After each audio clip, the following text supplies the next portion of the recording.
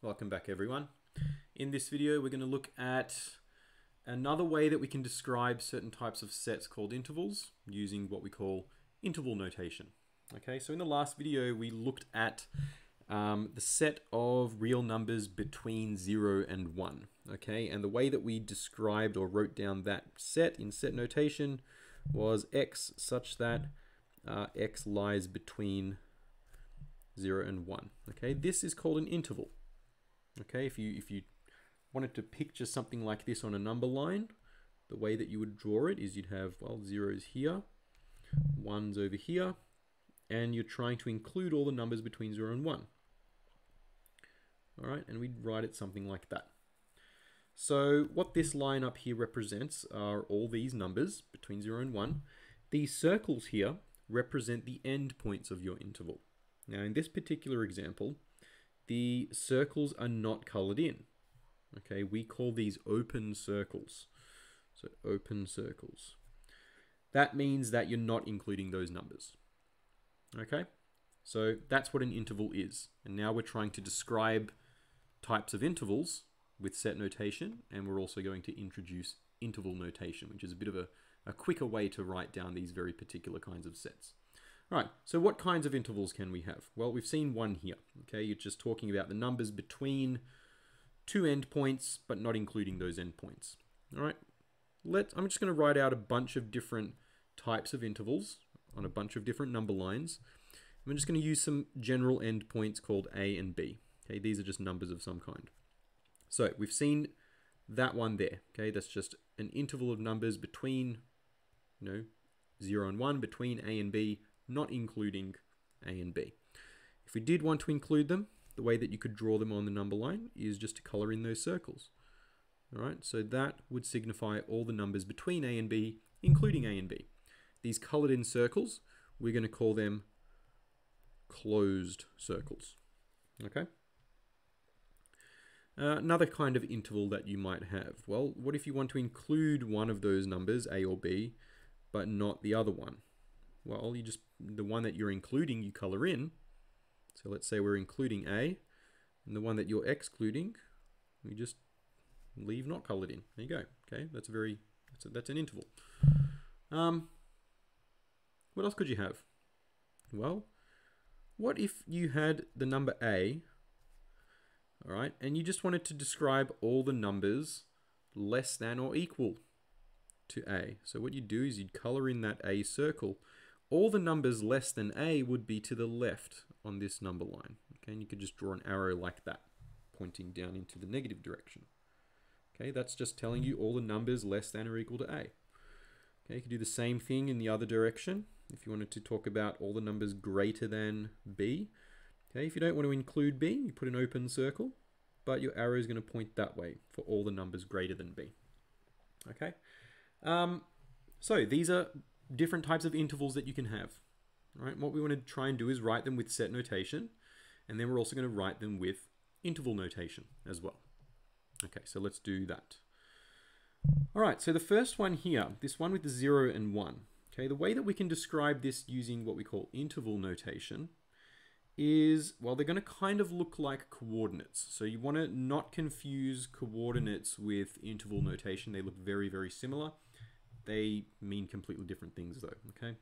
So the way that we're going to use interval notation to write this set notation in shorthand is, well, we need to know what the endpoints of our interval are. And we're going to write it like this, okay? So if you were including, or actually in this case, if we're excluding an endpoint, we start by writing a round bracket like that, okay?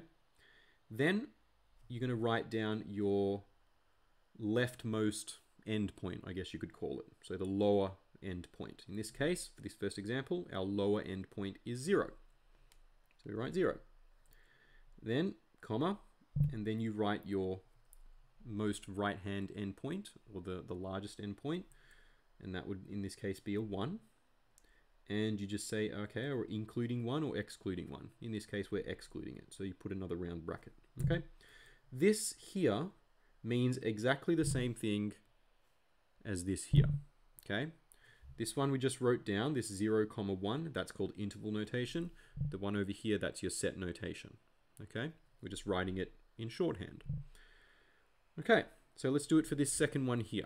We've got this closed interval between A and B. So if you are including an endpoint, you use a square bracket like that. Okay, so we're including our lower endpoint A. Our higher endpoint is B, and we are also including that. So that would be how you write that particular interval. Okay? All right, the next one. Well, our lower endpoint is A, and we're including that. So square bracket. However, we're not including B. So for B, you'd use a round bracket. Okay, that's all it is. Very straightforward. Okay, instead of having to write out this whole sort of set notation thing.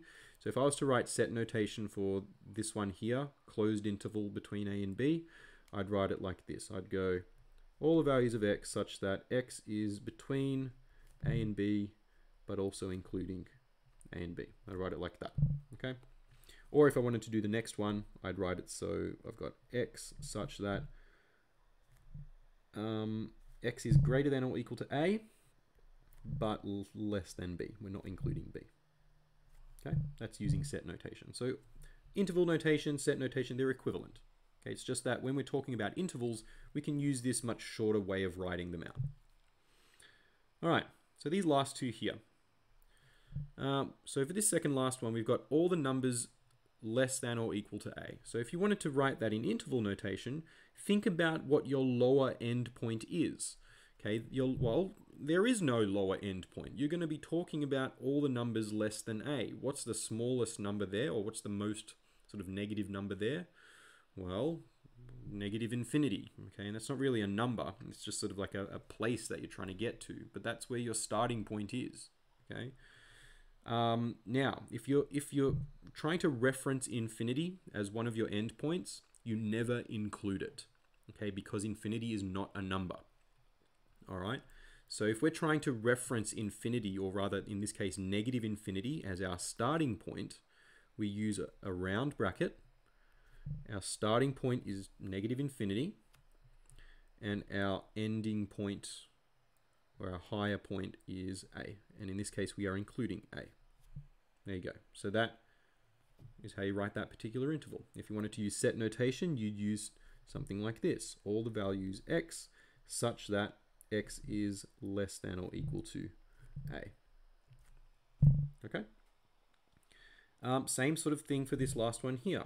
All right. This is just saying all your x values greater than B, but not including B. Okay. And in interval notation, well, you write down your start point first. So we're starting at B, but we're not including B. So a round bracket.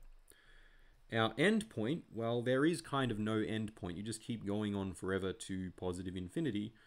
And again, when you reference infinity, you must use a round bracket. You don't have to put a positive sign. You can if you want, but you don't have to. You can just say infinity, like that.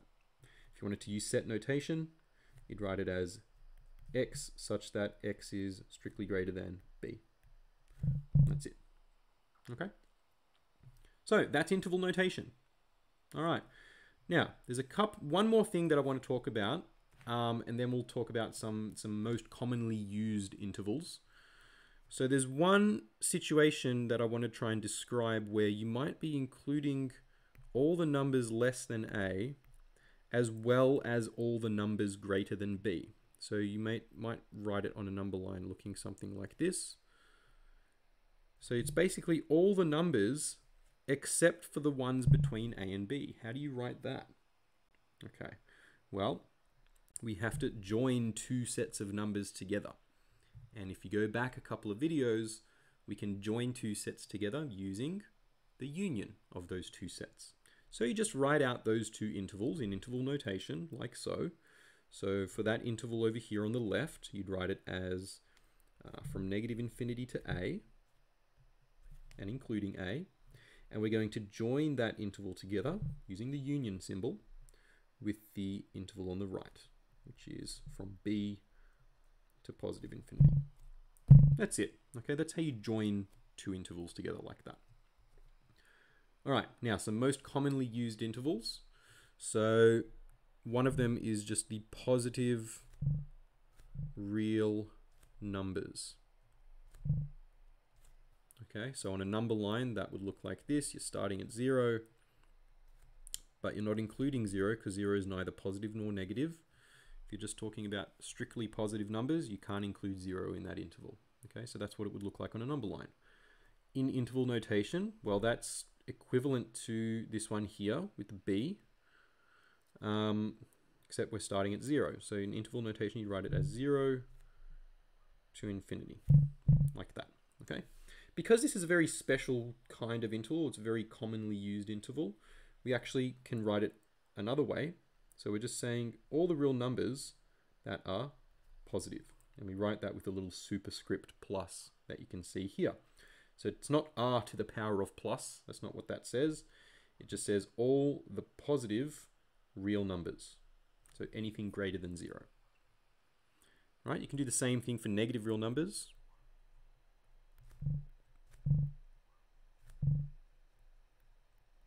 Right, on a number line, that would look something like this. Okay, just starting at 0 and going backwards. In interval notation, that'd be negative infinity to 0, not including 0. But we can actually write it using r minus, okay? And that just means all the negative real numbers. All right, there's one more thing that I want to show you how to do, and that is how you can write all the numbers except for one. Okay, so let's say you've got a number line, and there's, you know, a here. Okay, so we want to describe all numbers except or excluding a. Okay, what would that even look like on a number line? Well, if you're including all the numbers, you just draw a line all the way across with arrows on either end. Okay, so you might draw it something like that. That's all the numbers, all real numbers, and you could just write that as r. Okay, but we don't want all real numbers. I want all of them except for a. Okay, so we have to just modify this a little bit. All right, so we're going to draw two parts to this. It's going to be an arrow like that, joined onto an arrow like that. So it's almost a whole line, except there's a little hole here where a should be. Okay, so it's all the real numbers except for a. You're not including it there. And the way that we write that down is like this. So r for all real numbers, backslash, you can treat that as the word except for, and then you have to write a little set that only includes the number a that you're trying to exclude. Okay, so this would be described as all the real numbers except for a. Okay, you could also write it as the union of two sets. So what you could write it as would be from negative infinity up to a, not including a, joined onto the interval from a to positive infinity, like that. And those two things are equivalent. Okay, that and that are the same thing. Which one you write is up to you. I prefer to write it like that one because it's a bit quicker. It's a bit more elegant, I think. So there you go. Okay, that's how we write our sets of intervals using interval notation. Okay, so review the video, make sure you understand how everything works, and we will see you next time.